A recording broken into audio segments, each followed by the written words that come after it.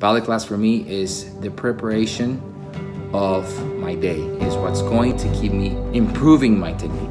You cannot spend more than an hour in the bar, and it's pointless to spend that much time in the bar doing a million tendus, a million jetés for no reason. Because when you get to the center and you get to the jumps, you have 5 minutes to jump. What do you do in those 5 minutes?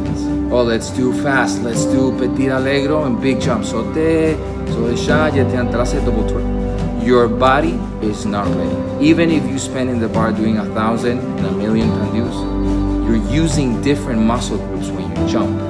When you do a double twirl, you don't use the same muscle group that you did when you're doing a tendu. It is completely different. And that's why today you see so many people get hurt, because it's not right. That's why you see people with stress fractures. That's why you see people with bad hips getting surgeries at like 19. I mean, it's crazy. It is crazy. And another thing is the choreographic aspect of a ballet class. You cannot choreograph a ballet class. So they're trying to put so many steps in like how many counts they count. You don't need to fill up the music with a million steps. Here, there, turn around, and here, and then lisa, and then sorpresa. It's just not good.